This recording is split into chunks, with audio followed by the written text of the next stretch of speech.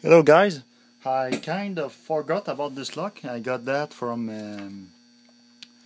Luke Locks in the United States. It's a Texas Gym Challenge lock. You see here, Texas Gym. It's a Euro cylinder with a, I think it's a Westlock key. Yes, it's a Westlock key. Everything looks like that, not too bad. Pretty flat.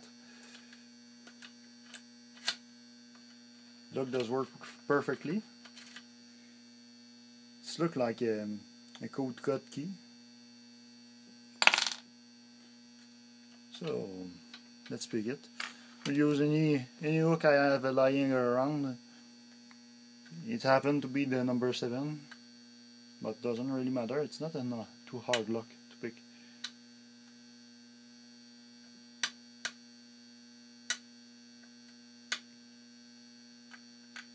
I picked it once.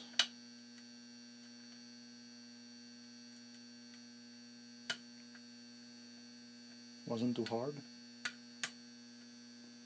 It should pop open right now. If I can just lift a little bit that last pin.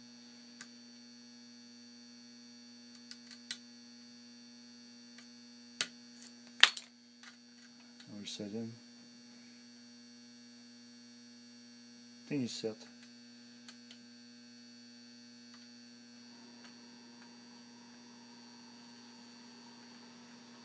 Something is still long somewhere.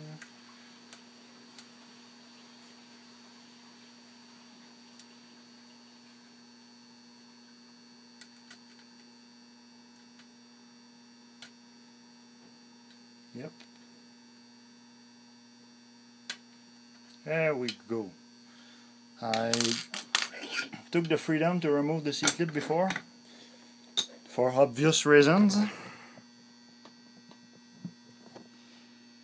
And I will take it apart. I don't think there is T-pins or anything in there, and the groove isn't that wide, so I will just pull it straight out if I can find my follower.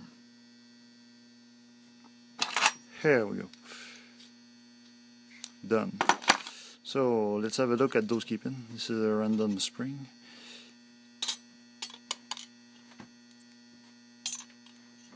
Spool, T-pin, serrated. Torpedo, drunken torpedo. And I don't know what order, but I think it's like this, according to the bitting. So, beautiful key pins. Now let's dump the hoppers. All this, every single chamber of that plug are threaded, but not all the way to the like 2 or 3 threads on each one. Some 2, some 3s. So I will get that out. ASA double spool copy, serrated, homemade. Another one of these ASA spool, double spools. ASA double spool, copy, homemade. And a steel pin, T-pin, upside down T-pin. It was this way in, with serration on it. So let me give you a close-up of that.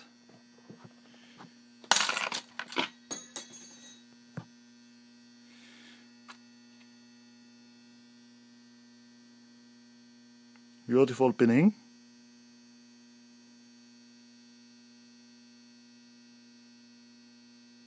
Thank you,